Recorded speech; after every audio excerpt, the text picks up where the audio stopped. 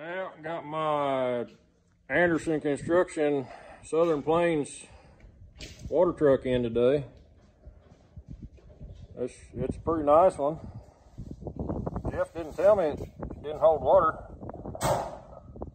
Huh. Just a little hole. Now look what we can do. So, Eric and me went and got my new water truck today.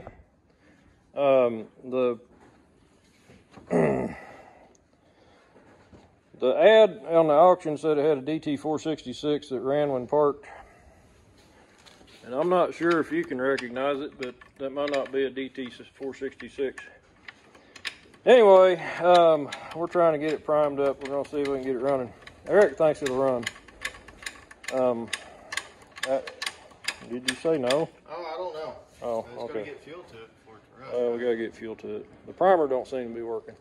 Anyway, big V8. I think. What'd you say? I think it's a 549. 549. It's a 9-liter International V8 engine. Got an inline Bosch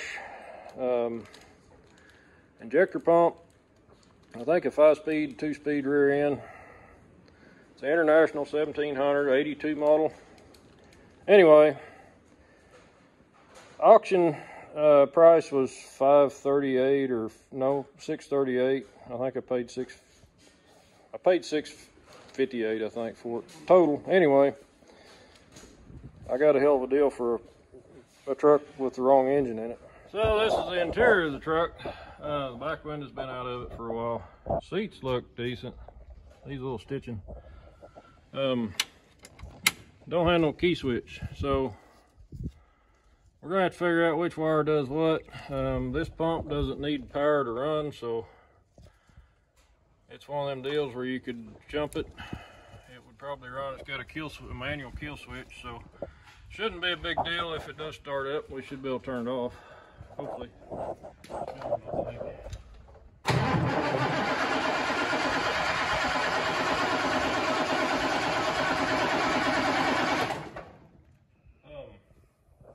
It's cranking?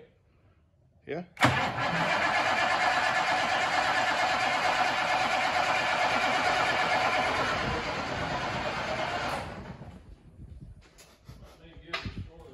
I smell smoke. Do you? Thought I did. Yeah, it's smoking. Crank it a little more.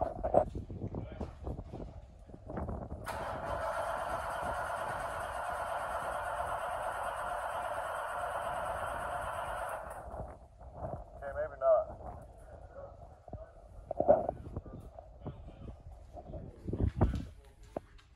Put my foot through the floorboard? No. Is that what you said? Yeah. The mouse might get mad at me. All right, go.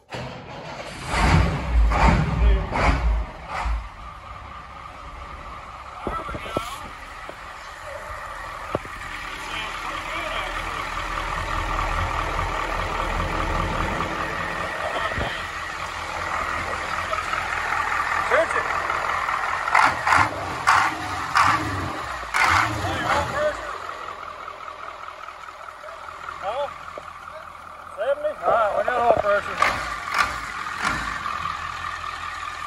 By golly, I might have got lucky. Other than it ain't the right engine. I want to see it chooch.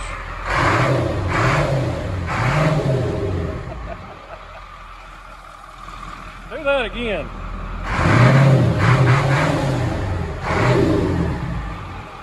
Actually sounds pretty decent.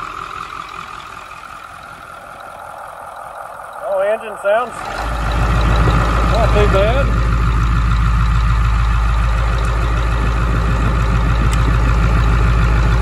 Not much blow by it. I can't believe it. I gotta put the air filter back in it. Eric blew the dirt out. It's got a really cool bug visor here. I don't know if it goes fast enough to kill a bug, but it's got a bug visor.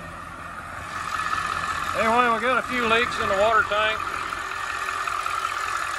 but overall, it might work. Well, the duct tape's leaking Actually, the tank needs a new tank.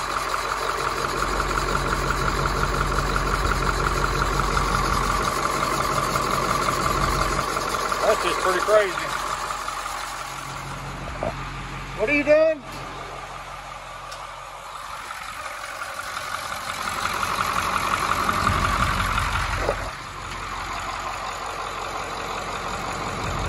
Oh, that's big enough. That's big enough? There it is. That's a little long. Very good leak. How do you use it? Thought we were doing a commercial for Flex Seal. Right. You gotta know how to do it first.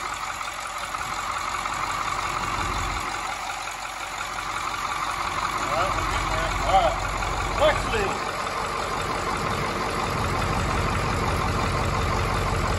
Look at that.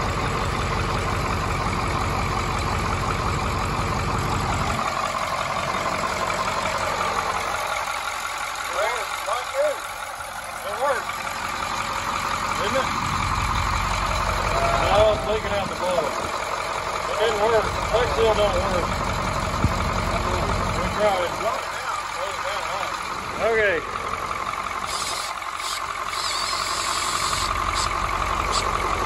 That might have been a bad idea, Eric.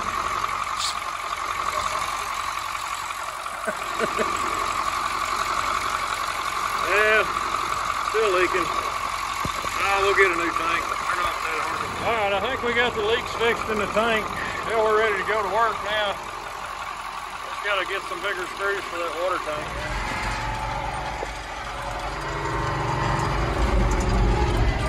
3,000 RPM. The ride is nice. Huh? The ride is nice. It rides good, doesn't it? You got an air rack cam? Yeah, I think so.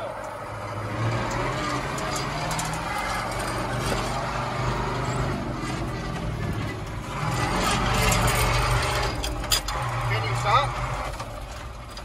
Oh shit! I think we got brakes. Alright. I think the sucker's gonna work, maybe. How about that? What do you think? You like it? Oh yeah. I'll sell it to you. $500. Give me a list on what to fix.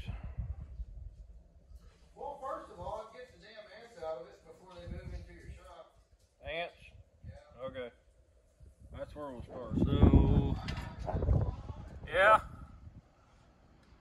Pretty hard. Push down, maybe. There we go. Got a water valve. That's a double acting cylinder. They got a two-way air valve on there. How about that? Now all we need is a tank fixed and filled up with water. Well, the only problem we got now is the water tank has a few holes in it. I'll show you how they had this set up. It's got a 6-inch pipe coming out the bottom of the tank. And what they had is a hydraulic cylinder here that ran a gate valve, or a butterfly valve, and a little spray bar. So you can see it's just full of rust. But the water come out through this crack and hit this plate, sprayed out the back. I actually saw this truck run one time. It's been a long time ago. The guy that owned it used to do a lot of the dirt work on the pads I dug footings on. Anyway, I need to get the right battery in it. But I'm just tickled that it runs. But I'm not sure if the tank's going to be worth repairing. It's got some really bad spots in it. But a little bit of plate, a little bit of welding, we might be able to patch it up, don't know. You ready to start welding on the tank?